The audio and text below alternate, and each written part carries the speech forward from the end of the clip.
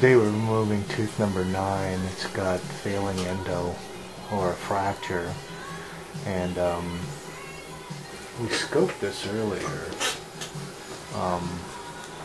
and I really didn't see a fracture, but I don't recall. I have to look back at my notes, but this didn't get any better, and so we're going to transition to an implant here. Okay, you're going to feel some pressure. If any of this bothers you, just let me know.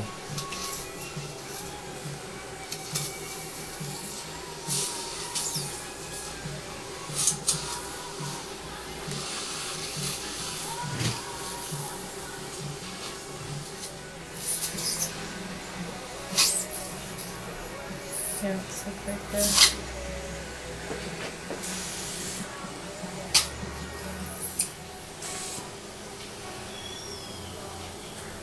Good thing she's got good buccal plate here.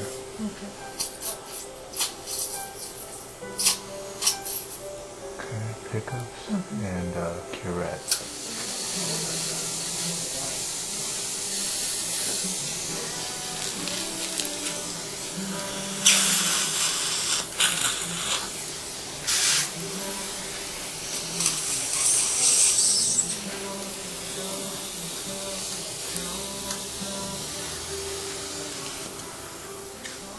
So before we start prepping this site for the implant, we want to check our Stayplate, and the Stayplate looks great. Got an ovate ponic going in there. Bunch of water and vibration, okay?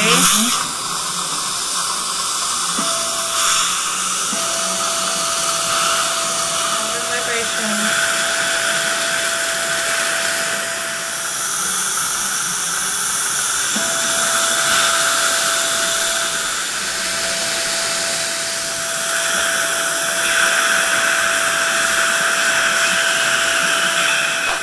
Okay, so we're putting our implant in. It's 4.510 Zimmer tapered screw vent.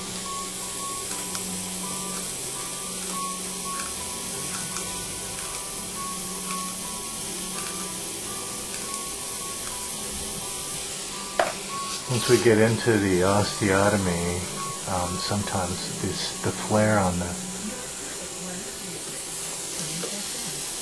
fixture mount pushes against the palatal bone, so then we just go direct.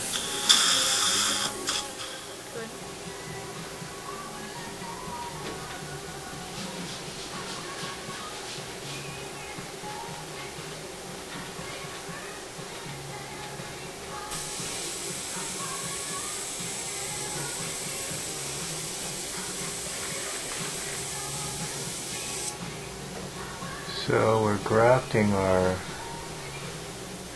space defect now with Dynagraft D, which is a demineralized gel. Then we add mineralized cortical powder to it and tetracycline.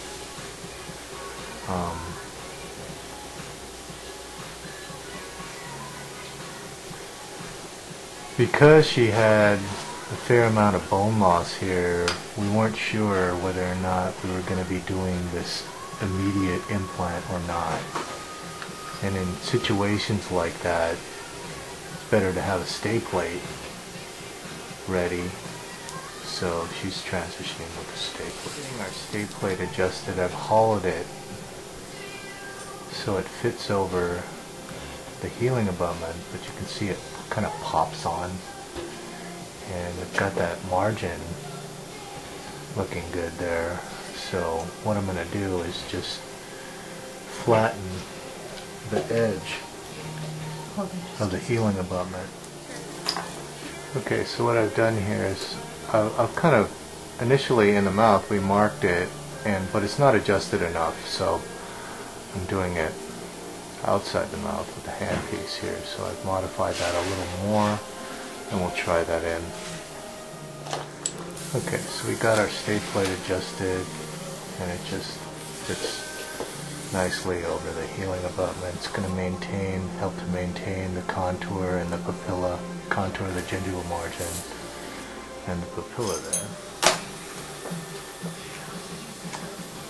Okay, now we're going to do this perforation repair. I like to make my incision in the keratinized tissue. You okay? Mm-hmm.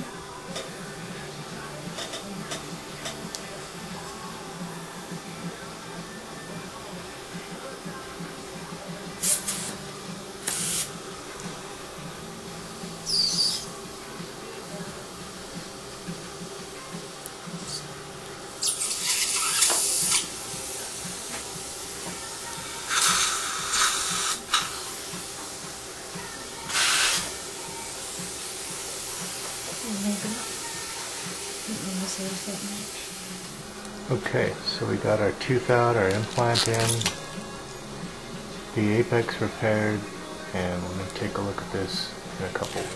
This is the 2-week healing of the extraction and immediate implant, the number 9 site, and take a look at it without the Stayplate. That's how things look clinically with the Stayplate out, and we'll take a look at the x-ray. So here's our x-ray, and we'll take a look at things in 1 month. Okay, this is a 1-month healing of the immediate implant in the number 9 spot. Okay, that's how our healing abutment is healed. Okay, so there's where we started, here's where we are now, and we're looking at the final restoration that could be started at a total of 2 months. This is the final restoration on the immediate implant we did on number 9. And we're going to take a look at this in 3 months. This is a 1-year follow-up of the restoration on number 9, and we'll take a look at the x-ray next.